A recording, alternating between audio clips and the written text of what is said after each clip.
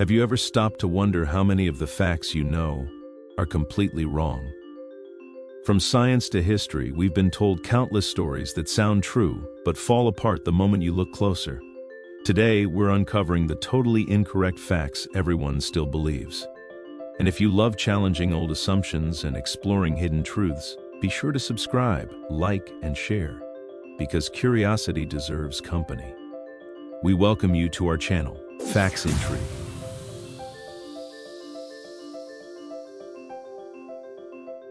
Let's get started, and begin by unraveling one of the biggest misconceptions in human history. Humans didn't evolve from monkeys. Now, I know right off the bat this one may ruffle a few feathers. We're not here to argue. We're here to uncover the truth behind a myth many of us were taught. So just hear me out. The idea that humans evolved directly from monkeys is simply incorrect. What scientists actually tell us is this: humans and modern monkeys share a common ancestor that lived around 25 to 30 million years ago. From that ancestor, different evolutionary branches formed, some leading to modern monkeys, some to apes, and eventually to us. Think of it like a family tree. Monkeys and humans aren't parent and child. They're cousins who split from the same relative long ago. Modern monkeys are still evolving today, just as we are, but on their own separate path. This myth probably stuck because it's easier to say we came from monkeys than to explain millions of years of complex evolutionary branching. But the truth is far more fascinating. It shows just how deeply interconnected all life really is. And I'll admit, having had the opportunity to be around primates at one time in my life, it's hard not to notice the resemblance. For me, science explains how life has changed over time, and my faith tells me who made it possible.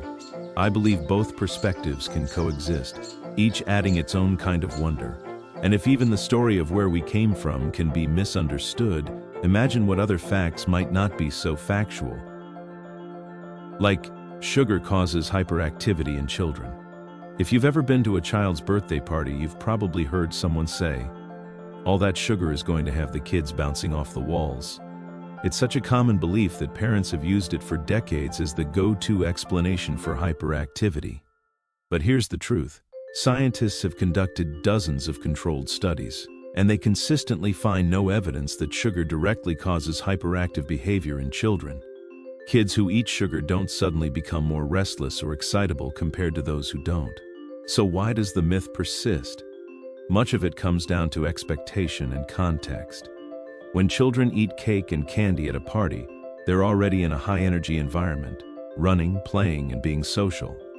Parents and adults often expect sugar to be the culprit, so they notice energetic behavior more. It's a case of perception shaping belief. That doesn't mean sugar has no effects at all. It can give a quick burst of energy as blood sugar rises, followed by a crash. But the exaggerated sugar rush we've all heard about is more story than science.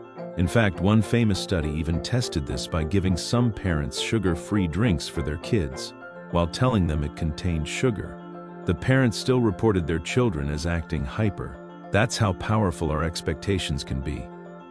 And if even something as everyday as sugar can fool us, imagine the distortions we find in the pages of history books. Like this next one. Christopher Columbus discovered America. Here's one that I struggled with myself. The claim that Christopher Columbus discovered America. At first glance, it makes no sense. After all, indigenous people had already been living across the Americas for tens of thousands of years before Columbus ever set sail. So, what's the truth? Columbus wasn't the first European to reach the continent either. Around the year 1000, Norse explorer Leif Erikson established a settlement in what is now Newfoundland, Canada, nearly 500 years before Columbus. Archaeological sites at Lonzo Meadows confirm this. So why do our history books still say Columbus discovered America? The answer lies in politics, propaganda, and power. Columbus's voyages, sponsored by Spain, kicked off a wave of European colonization and global trade that forever changed the world. To European powers, his arrival marked the beginning of a new era, and so his story was elevated and simplified into a neat headline: Columbus discovered America. The reality is far more complex. He didn't discover an empty land, but instead encountered thriving civilizations with rich histories, cultures, and traditions of their own. The word discovery erases the people who were already here, and yet the story stuck. Why? Because it was easy to teach, easy to remember, and politically useful. Simplified narratives often outlast complicated truths. What do you think? Do you believe Christopher Columbus discovered America first? Or do you think it was someone else? And if so, who? Let us know in the comments below. And while explorers often get more credit than they deserve, the same is true for the myths we've been told about our very own bodies. Here's a myth that just won't die. The claim that humans only use 10% of their brains. You've probably heard it in movies, books, or even casual conversations. But the truth is, this idea is pure fiction. Modern neuroscience shows that nearly every part of the brain has a known function, from processing movement and speech to memory and emotions. Even simple tasks like tying your shoes or sipping coffee light up multiple regions at once. Functional MRI scans reveal that activity is constantly happening across the brain, even when we're resting or sleeping. So where did the 10% myth come from? Historians believe it may have started with a misinterpretation of early neurological studies in the late 19th or early 20th century. Scientists observed that only small portions of the brain seemed active at a time, and some suggested we hadn't unlocked our full potential. Popular writers and motivational speakers grabbed onto this idea, claiming that if we could just tap into the other 90%, we'd unlock superhuman abilities. Hollywood later ran with it, and the myth spread worldwide. The irony is that we already use all of our brain, just not every part at once. Think of it like a city. Not every street is busy at the same time, but the whole city is still functioning. Your brain is no different. The real wonder isn't that we only use a fraction of our brain. It's that such a complex organ works seamlessly every second of our lives. Be honest, did you grow up believing the 10% brain myth? Share in the comments, because I bet most of us did at some point. I know I did. And speaking of things we've been told about our bodies, let's look at one of the most common pieces of health advice out there: how much water we should really be drinking. We've heard the advice: drink 8 glasses of water every single day to stay healthy. But here's the thing, it's not actually based on solid science. Hydration needs vary widely depending on your age, size, activity level, and even the climate you live in. Much of the water your body needs comes not only from drinks, but also from the foods you eat. Fruits, vegetables, and even cooked grains all contain water that helps keep you hydrated. So where did the 8 glasses rule come from? Many researchers trace it back to a 1945 U.S. Food and Nutrition Board recommendation. But what most people missed was the second part of the statement, that much of that fluid comes from food. Over time, the nuance got lost, and we were left with a neat, simple, but misleading rule. The truth is simpler. Your body is great at telling you when you need water. Thirst is usually the best guide, not a rigid number. For some people, that's less than 8 glasses a day. For others, it may be more.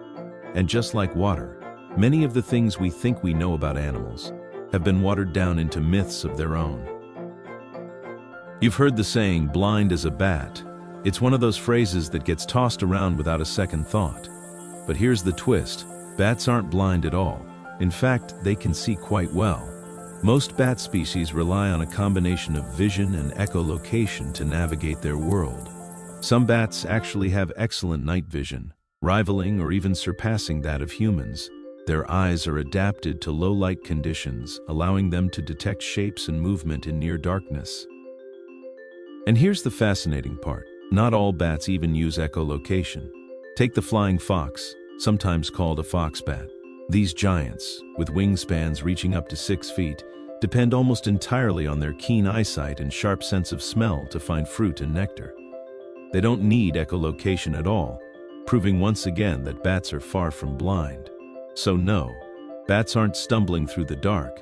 They're highly skilled navigators, using a toolkit of senses more advanced than our own. The myth of blindness not only underestimates them, it overshadows how extraordinary these creatures really are. And bats aren't the only animals we've underestimated. Take the humble goldfish, for example, long thought to have a memory that lasts only a few seconds. Goldfish are often the punchline of jokes, supposedly cursed with a memory span of just 3 seconds. But science tells a very different story. Studies have shown that goldfish can remember tasks, patterns, and even people for weeks, sometimes months.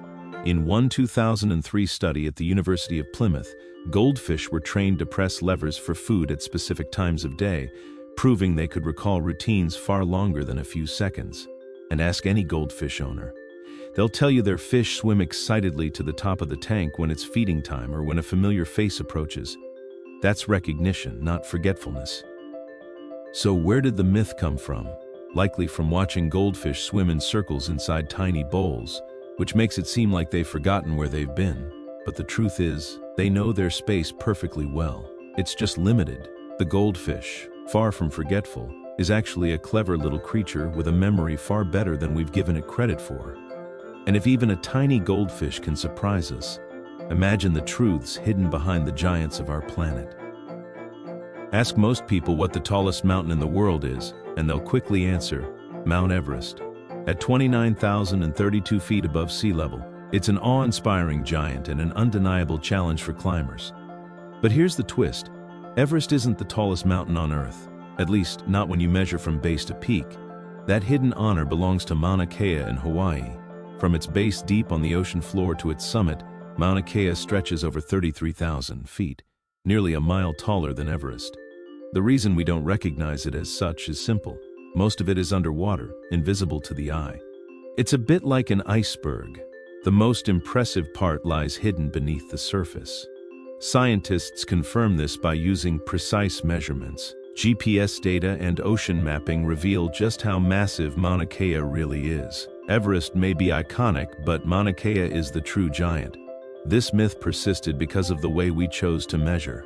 Tallest above sea level was easier to define, and Everest had the drama of snow-capped peaks and daring climbers to capture the imagination. But the truth is, the world's greatest mountain isn't always the one that looks the part. And if something as seemingly straightforward as a mountain can be misunderstood, imagine what we've gotten wrong about something as close to us as our own sense of taste. If you ever looked at an old-school science textbook, you probably saw a colorful taste map of the tongue, sweet at the tip, salty and sour on the sides, bitter at the back. It was tidy, easy to remember, and completely wrong. In reality, all parts of the tongue can detect all 5 basic tastes: sweet, salty, sour, bitter, and umami. Taste buds are spread evenly across the tongue, each capable of detecting multiple flavors. The myth came from a misinterpretation of a German study in the early 1900s. Later, in 1974, researchers published findings in Science that finally debunked the taste map, showing it was based on exaggerated data and poor translations. Yet the image persisted in textbooks and classrooms for decades because it was simple and visual. It made for easy teaching, even if it wasn't true. Here's a relatable way to think about it. Ever eaten a piece of chocolate and let it melt toward the back of your tongue? Still sweet, isn't it? That's because taste buds everywhere are pulling their weight, not just the ones on the tip. So while the taste map looked neat on paper, your tongue has always been a far more versatile tool than the myth suggests. And if even our own tongues have been misunderstood, imagine how much mystery surrounds one of nature's most colorful creatures, the chameleon. The science behind it is fascinating. A 2015 study published in Nature Communications revealed that chameleons control their colors using special skin cells called iridophores. These cells rearrange tiny crystals that reflect different wavelengths of light, allowing the lizards to create an incredible palette of shades. And here's the anecdote that might surprise you. Some species light up in neon-like displays during mating rituals, almost like wearing a glowing sign that says, "Pick me."